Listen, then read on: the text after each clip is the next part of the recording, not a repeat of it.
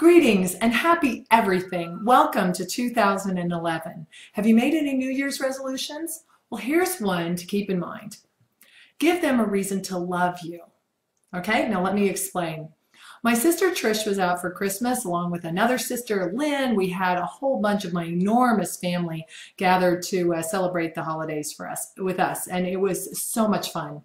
And I was visiting with my sister Trish, who's a kindergarten teacher. She's very successful in her career.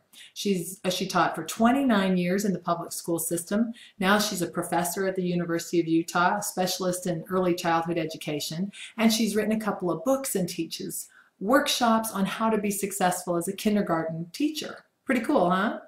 Well, I asked her, what if you could, summarize what makes a teacher successful? How would you describe that?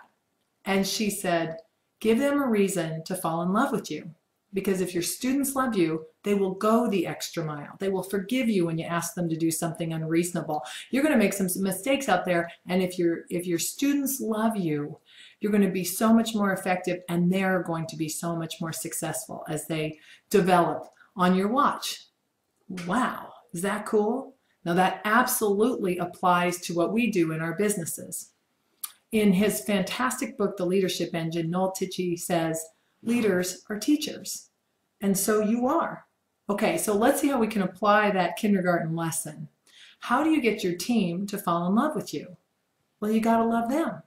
And to do that, you've got to spend time with people individually, one-to-one. So let me give you some tips. Number one, the meet and greet. The meet and greet is it too much for you to meet and shake the hand of every person who comes into work with you every day? Al Levy, his dad, Irving Levy, did this better than anybody I know. Well into his 80s, he made it a point to meet and greet every person who came to work on his watch.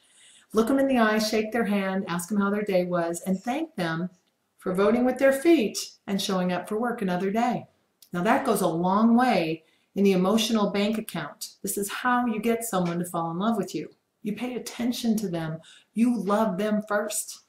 Zig Ziglar says, until they know how much you care, they don't care how much you know. Or something like that. So my apologies to Zig for paraphrasing. In any event, spend some time with your team. They are absolutely lovable, and it will come back to you in success for them and for you. So I wish you love, love, love this 2011. May it be your best year yet. So enjoy love, peace, money, and freedom in the upcoming year.